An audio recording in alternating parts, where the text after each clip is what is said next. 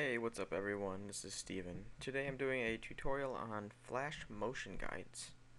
And let's just jump right into it. So to start off, I'm going to make a ActionScript 2, new document, and double click on here. I'll change my background to a darker color, and we'll change the width to about 800. You're going to zoom out so you can see this better. I'm going to make a new shape, polygon star I guess. And we'll drag it out to about here, just so it looks like a spaceship, I guess. Let's drag it to the side. We're going to double click this layer and name it ship. Okay. Come on over to frame 60 now and click F6, or you can right click and insert keyframe. So F6, and we will drag it.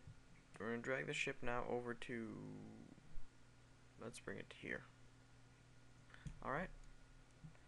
Now come back over to the first layer, right click, and create motion tween. And you can see it just goes in a straight path. So now, alright, go on over to your brush tool, and we'll set the brush size to something small. This is good.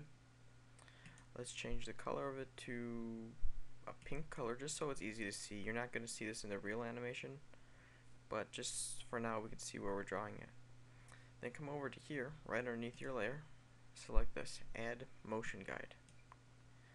And now start from about the middle of your object, right on the circle, and let's just draw something pretty crazy out.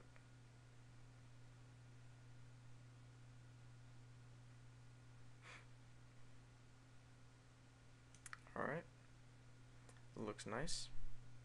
So now come over to your ship layer, select your move tool, and we want to make it so it snaps onto the end, right there. Perfect. Now come back over to your end frame, frame 60, select it, and let it snap right onto the end there. Very nice.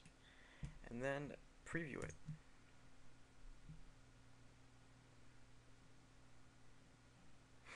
And there you go. That is motion tweens. Or not motion tween, I mean motion tweens and motion guides. So there's one more thing we can do, just to be cool. Let's come up to here, make a new layer. We'll name it actions. Come over to this frame right here, F6, right click, going down to actions. You can't see it on here, but it's there. And let's just type in a quick stop action.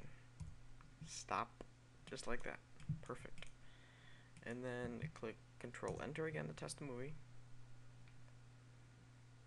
And bam, there you go. You can see it stops on the last frame. And that's it for this tutorial. It was really simple, but it's extremely useful when you're animating something. So you don't have to animate every little keyframe. You just do start to finish, draw a motion guide, and let Flash do the rest of the work. And remember, if you have anything you want me to do a tutorial on, just post it in my comment as a comment in any one of my videos. I'll see it, and I'll get a new tutorial up as quickly as possible. And remember, you can always come on over to Pixel for Life, and on the right side, click on subscribe, type in your email, and you're subscribed and get daily emails from us about our updated videos. So check us out. Thanks for watching.